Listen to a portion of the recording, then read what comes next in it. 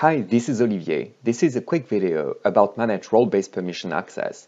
This topic is very sensitive because with this tool, you can give anyone the ability to manage roles and groups, and therefore they will have the ability to create, modify, or remove anyone's permissions in the instance.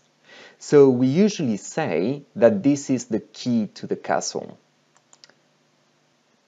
In this video, I will share with you some details about the Manage Role-Based Permission Access tool and its two columns. Then I will log into the instance with a new user that I created from provisioning, and I will change my password. This will be my step number 1. I will then navigate to Admin Center and will give my user the ability to manage role-based permission access. Then I will log out and come back to the instance to test my changes. In Manage Role-Based Permission Access tool, there are two important columns.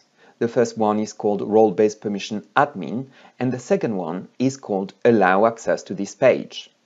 So in Manage Role-Based Permission Access, when we click on Add User, we grant the permission to manage permission roles and manage permission groups. The new user will be in the list with Role-Based Permission Admin box checked.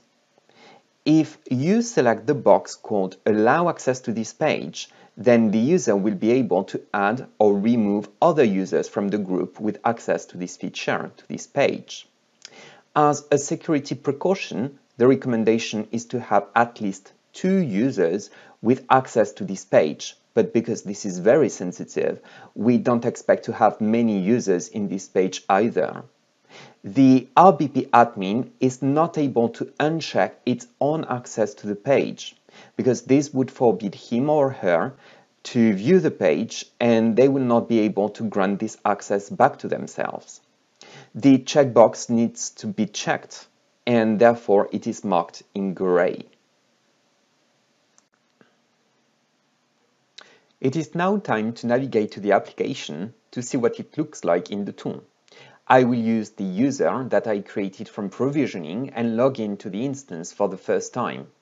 I simply need the username and the password. So when you log into the instance for the first time, you may be requested to enter a security question in some cases, and to change the password.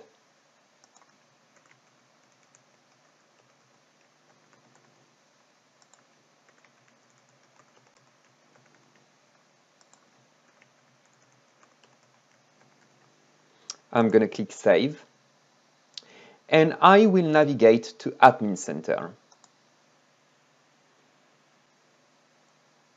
There are not many options that are available to my user. So I'm going to go to Manage Employees, Set User Permissions, and the only available option is Manage Role-Based Permission Access. I'm going to click here, and I can see several users. I can see the first name, the last name, and the 2 columns that I mentioned before, Allow Access to this page and Role-Based Permission Admin. There are 2 pages of results, so I can either increase the number of results per page, I can navigate to the previous page. I can see the user that I created from provisioning.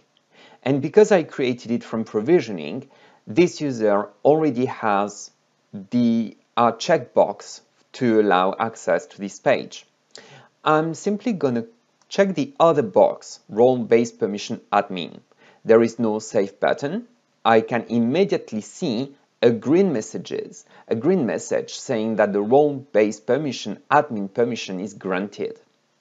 So, as usual, when I make a change to the permissions, if I want to test it, I log out and I log back into the system.